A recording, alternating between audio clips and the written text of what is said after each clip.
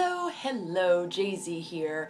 Want to show you an excellent quadricep stretch because when you sit all day, your quads or the front of your legs get very tight. Just think about it. You're sitting and these muscles are shortening, which creates your inability to stand upright, and it takes the lower back into extension, which is why most of this country suffers from lower back pain. So anyway, you want to keep your body extensible, find yourself stretching all throughout the course of the day, and you only need about 30 seconds. You don't need to stand there at your desk and stretch all day long. I know the boss will get upset if you do that.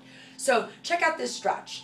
It's a quad stretch. You're going to take your foot in with your left hand. So left foot, left hand. If you can't balance, then hold on to a table. I'm shifting over. And make sure when you do this, you're not arching your lower back. You're tucking your hips underneath so you could really maximize the stretch in your psoas, which actually comes up past the hip.